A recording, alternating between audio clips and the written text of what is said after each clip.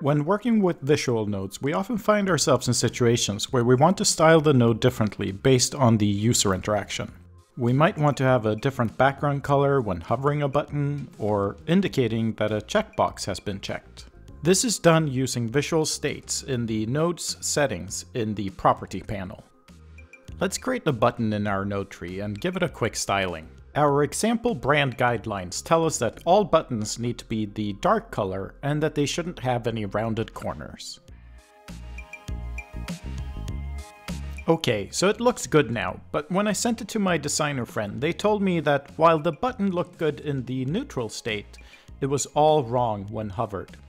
The button is supposed to be the primary light color and the text should be dark when I hover it. Let's fix that by modifying the hover state. With the button node still selected, let's move over to the Visual State Selector and click the Hover option. We will see the property panel shift around a bit. Some properties just don't make any sense to change in an interaction state, so Noodle will hide those properties for us. Let's scroll down to the properties for label and background color and update them.